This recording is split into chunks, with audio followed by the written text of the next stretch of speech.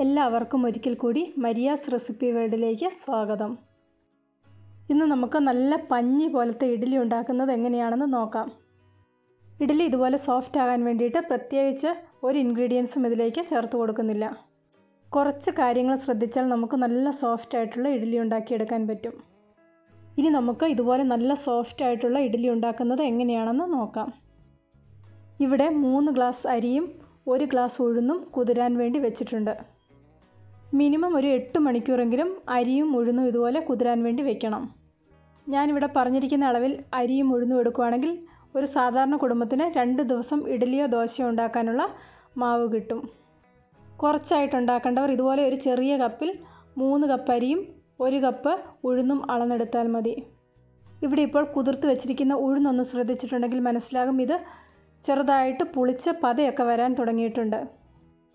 ഇതുപോലെ ഉഴുന്ന് വന്നിട്ടുണ്ടെങ്കിൽ ഇത് അരച്ച് കഴിയുമ്പോൾ പെട്ടെന്ന് പൊങ്ങി നല്ല സോഫ്റ്റായിട്ട് ഇഡ്ഡലി കിട്ടും. കുതിർത്ത് വെച്ചിരിക്കുന്ന അരി ഉഴുന്ന് ഒന്നും കൂടെ ഒന്ന് നന്നായിട്ട് കഴുകിയെടുക്കുന്നുണ്ട്. ഇവിടെ ഇപ്പോൾ ഉഴുന്നും അരിയും കഴുകിയെടുത്ത് വെച്ചിട്ടുണ്ട്. കുതിർത്ത് വെച്ചിരിക്കുന്ന അരിയുടെ പകുതി മിക്സിയുടെ ജാറിലേക്ക് മാറ്റിയിട്ടുണ്ട്. ഇനി വളരെ കുറച്ച് വെള്ളം ഇതിലേക്ക് ഒഴിച്ചു കൊടുക്കാം. എടുത്തിരിക്കുന്ന അരിയുടെ നെകക്കെ വെള്ളം ഒഴിച്ചു കൊടുക്കരുത്. അരിയുടെ കുറച്ച് താഴെ ലെവലിൽ വേണം വെള്ളം ഒഴിച്ചു കൊടുക്കാൻ.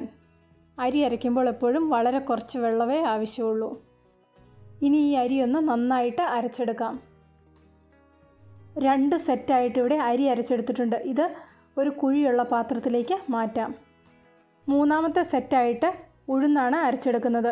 ഉഴുന്നിലേക്ക് നെകക്കെ വെള്ളം ഒഴിച്ചിട്ട് വേണം അരച്ചെടുക്കാൻ. ഉഴുന്നരയ്ക്കുമ്പോൾ എപ്പോഴും കൂടുതൽ വെള്ളം വേണം ഒഴിച്ചു കൊടുക്കാൻ.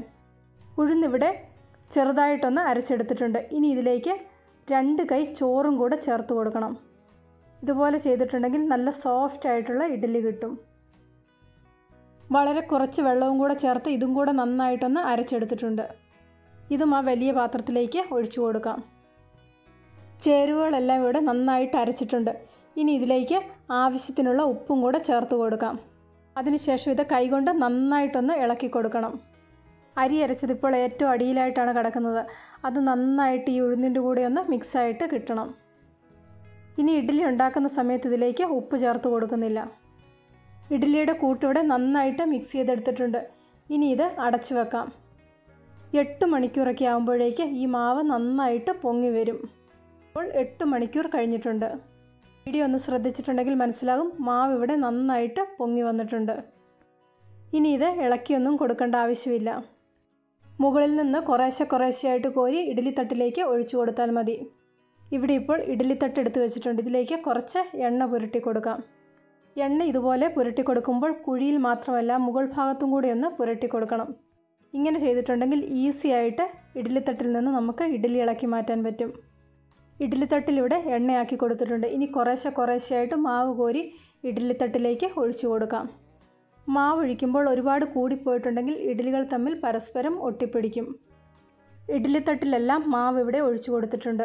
ഈ സമയത്ത് അപ്പച്ചെമ്പിൽ വെള്ളം തിളയ്ക്കാൻ വേണ്ടി വെച്ചിട്ടുണ്ടായിരുന്നു. ഈ വെള്ളം നന്നായിട്ട് തിളച്ച് വന്നിട്ടുണ്ട്. ഇനി ഓരോ തട്ടായിട്ട് ഈ ഇഡ്ഡലിച്ചെമ്പിലേക്ക് ഇറക്കി വെക്കാം. ഇനി നമുക്കിത് അടച്ചു വെച്ച് ആവിയിൽ വേവിച്ചെടുക്കാം. ഇഡ്ഡലി വേവിക്കുമ്പോൾ ഒരിക്കലും ഏറ്റവും കുറഞ്ഞ ഫ്ലെയിമിലിട്ട് വയ്ക്കരുത്. ഒരു മീഡിയം ഹൈ ഫ്ലെയിമിൽ വേണം തീ ഇട്ട് വയ്ക്കാൻ. ഒരു 15 മിനിറ്റിനുള്ളിൽ ഇഡ്ഡലി റെഡിയായിട്ട് കിട്ടും.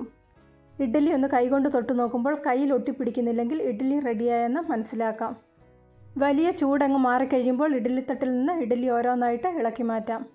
ഞാൻ ഈ പറഞ്ഞിരിക്കുന്ന രീതിയിൽ ഇഡ്ഡലി ഉണ്ടാക്കുകയാണെങ്കിൽ നല്ല സോഫ്റ്റ് ആയിട്ടുള്ള ഇഡ്ഡലി ഉണ്ടാക്കിയെടുക്കാം. എല്ലാവരും ഒരു പ്രാവശ്യം ഇതുപോലെയൊന്ന് ചെയ്തു നോക്കുക. തീർച്ചയായിട്ടും നിങ്ങൾക്കിത് ഇഷ്ടപ്പെടും.